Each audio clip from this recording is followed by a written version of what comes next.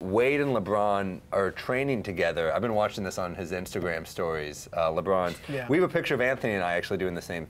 We look good. Why do you get to be LeBron? I don't know, man. LeBron is, Wade's looking a little small. You take either one of those I'll bodies, take either. Right? Yeah. I mean, look, I really like your gold chain.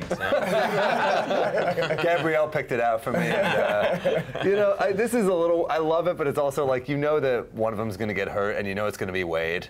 In the workouts or no, in the season? like, because it's like when a emotionally. couple gets back together and you're like, you're happy, but at the same time, you're like, Wade's going to get burned again. Well, there's talk that there could be a reunion. I think it's going to happen. That he'll go back to, that Wade will go to Cleveland? Don't you think he's going to get bought out and that's going to happen? It could, very well could. I know that Cleveland's high on his list if he gets bought out.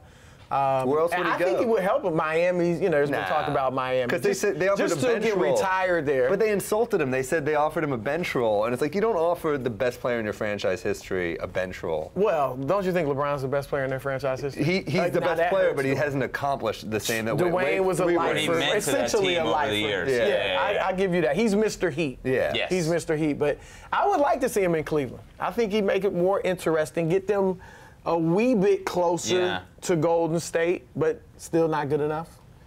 I like it.